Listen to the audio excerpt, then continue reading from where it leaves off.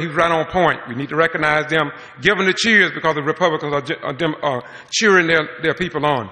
The Quitman 10 over in Brooks County, I don't think they're guilty. But I want you all to know between the 24th and 26th, Gabio, the SCLC, now, Operation Push, Jesse Jackson may be over there, Joseph Lowry, all the heavyweights in the civil rights movement will converge on Quitman. 3 days, Gabio is having a convention over in Quitman. They're going to bring the forces from Atlanta over in Quitman. I stood on the platform. There's a press conference. You can see it on Boston GBR on my YouTube. And I'm telling you that it was a very powerful, the Reverend Lowry, he dropped the bomb. In fact, he said, let me put it in my own words. We think about the Quitman 10, and we think they've done a great wrong over there. I want to tell you, it's not just the Quitman 10. It's the Madison 8. It's the Tallahassee 4. This is across the nation to suppress and control the vote. And so if we as a Democratic Party don't get behind these people, if you don't believe they're innocent, get behind our party because we need and they need your support. One other thing. Did you not know that Brooks County got more people registered than Lowndes County? Do you know that we went to Macon? And do you not know this was in May of last year? They only have 800 people that are eligible to vote that are not registered. Just 800. And when we met in Macon, do you not know that they had the support of their community to travel from Brooks County to Macon saying they didn't do anything wrong? Do you not know that I have names of people that said the GBI harassed them, intimidated elderly people to the point that they would not even return to the polls to vote? That's a matter of fact. And I hope it come out in the trial. I'm going to take my seat. But look, the last week in February, I think all of us need to be over in Brooks County. I think we just need to take some ballots over there and register application, register people vote. What y'all think? I think we should. But anyway, if you all didn't say nothing, so I guess you don't agree with me. But it's okay. But if we keep sitting down and don't say nothing, I'm sorry, y'all. We got to do it. We got to do that about this thing. No, and not a single individual here can do it all by themselves. We must all work together, bring our friends. I have to confess that I was slack today. I had a previous appointment that I did earlier in the afternoon.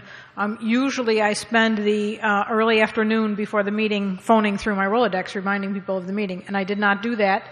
And so we see when I slack off, our meeting slacks off. When y'all slack off, the whole thing slacks off. So we have to work together.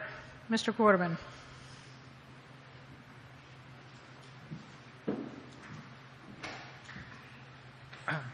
Howdy.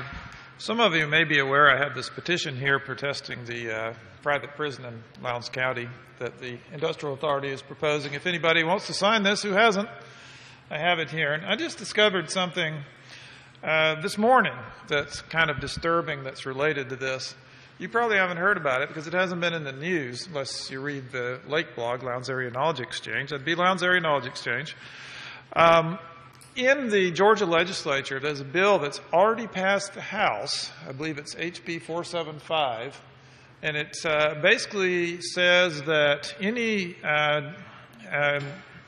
economic development authority in the state, which would include the Valdosta-Lowndes County Industrial Authority, can declare any given project to be an appropriate public-private partnership for which they can float bonds that we, the taxpayer, would be on the hook for without ever having to ask an elected official or ever having to go to the people. That's right. That's right. An unelected, appointed body can do this if this law passes. You may be aware that our local industrial authority floated $15 million in bonds to buy land, but they had to get the Lowndes County government to co-sign that. If this bill passes, they won't have to do that. Now, I don't know that our industrial authority is planning anything like that, but the point is they could. So, for example, for this prison, if they wanted to do it and they needed money to do it, they could just float a bond. If they wanted a biomass plant or a coal plant, And that's not completely unrelated, because one of the people pushing this bill is a legislator from Washington County, where the coal plant just got rejected for lack of funding. This would be a way to fund it. So, like I say, I don't know our industrial authority would be planning anything that would take advantage of this, but the point is it's a bad bill. It can still be stopped in the Senate. I believe it's HB 475. If they had had that, we would have had that in They could have just funded it through that. Now, that's a little different because, Sterling Planet was going to do most of the funding for that. So I don't know if it really would have affected that case, but there's other things that, they might need money for. They could just float a bond issue. Okay, so, and one last thing. Everybody's going, well, Democrats are not motivated. Well, what I've been hearing is actually the opposite. Republicans, including Republicans right here in this county, I got a report from a recent Republican Party meeting, which I think was held in this very room, that mostly what they talked about was how they didn't like any of the presidential candidates that are running in the Republican primary. We don't like either. That's right. Well, I refer to them as the Committee to Re-elect President Obama. And my point is twofold. One, I got a taste of this up close and personal at a party I went to recently, which was all Republicans except for me and one other person, birthers and truthers and Agenda 21 people. And what they mostly wanted to talk about, though, was how they didn't think any of the Republican candidates for president represented them. In fact, the biggest birther in the room, who went on for like 15 minutes about that as soon as we walked in, later he turns to me and said, "It's so bad, I'm thinking of voting for Obama." So, you can think of those presidential candidates as the committee to re-elect President Obama. I don't see that it's the Democrats that are unenthusiastic. I think it's the other way around. So I think we should be glad about that. And we can elect people.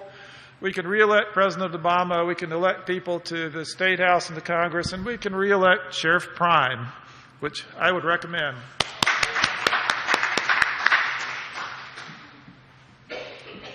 Every now and then I'll get to you. I had something to say about House bills. Every now and then I pay attention a little bit to what's going on in the legislature. Mostly I would just want to cover my eyes and my ears and say, please go away.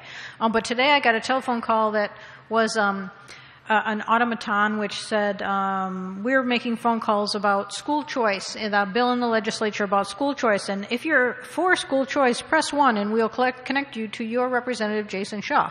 I thought, I don't know anything about the school choice bill. I best press 1 so that I can find out about it.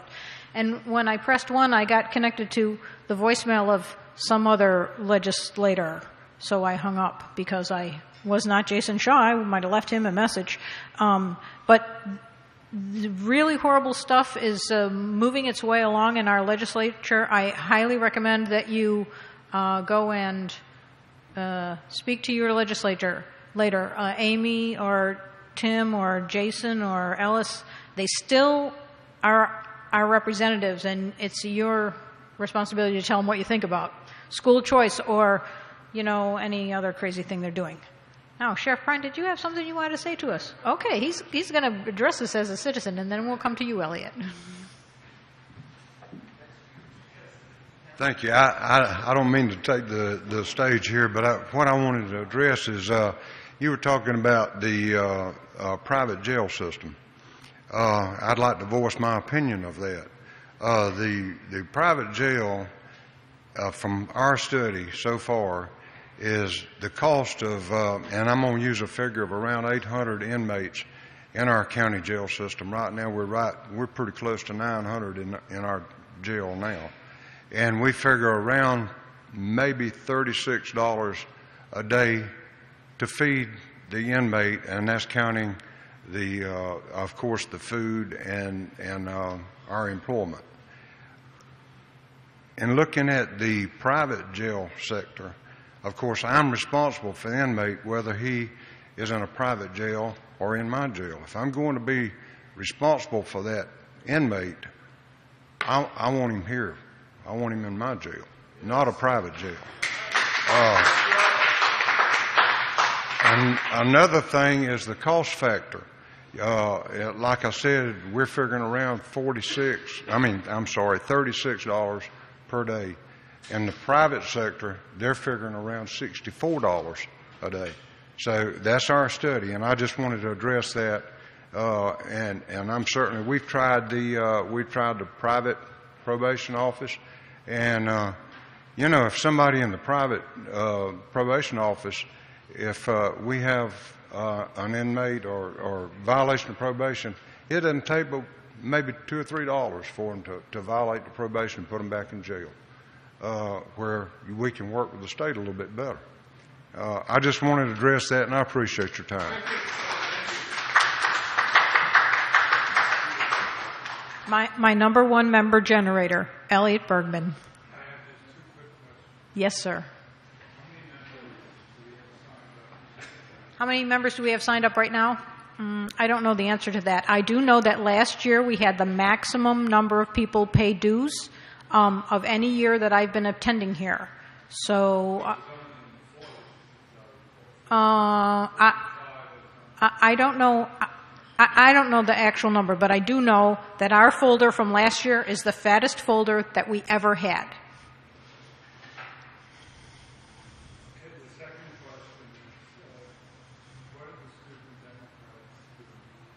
What are the student Democrats? Well, Ariel is right there at the door. She's our intern. Most of our... Ariel, come so they can see you. You're hidden. Many of our students are political science students, or they are in the Masters of Public Administration program. That program runs a class on Monday night. Most of them are in class right now. They hold their meetings on Tuesday evenings at 7 o'clock.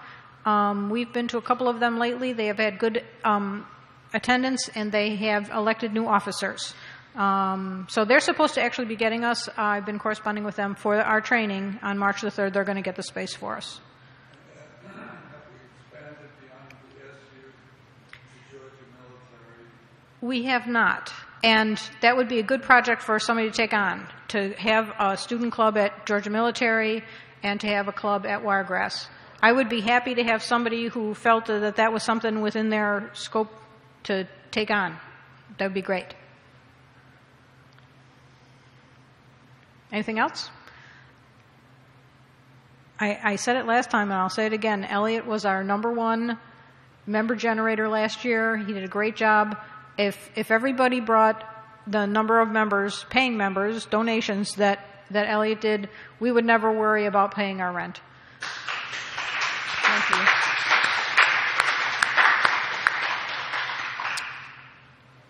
All right. Somewhere here I have an agenda. Is there any old or new? Citizen, you want to got something to say, Jim? Come on. Okay.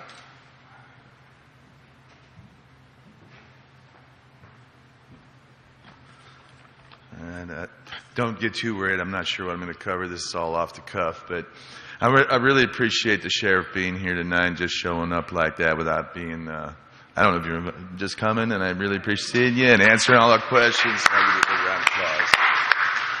And because as I've tried to say a number of times, even though I'm really interested in national politics and stuff, I'm much more interested in local stuff because that's where we live, and that affects our lives more than anything else. And like Tip O'Neill once said, all politics is local. And but I want to give one of the things I was listening to Bill here, who I really love and appreciate for all he does, his ideas and everything like that. And I think he's one of the best guys I've ever seen run for office. So, and I really hope you make it soon. So let's hear it for him. But I was really interested to hear him say, and one of the issues he brought up that's really dear to me is who can afford to run? I mean, there you were running for Congress, just a local district to the House of Representatives in Washington. You said you had to pay $65,000 out of your own pocket, and that doesn't even count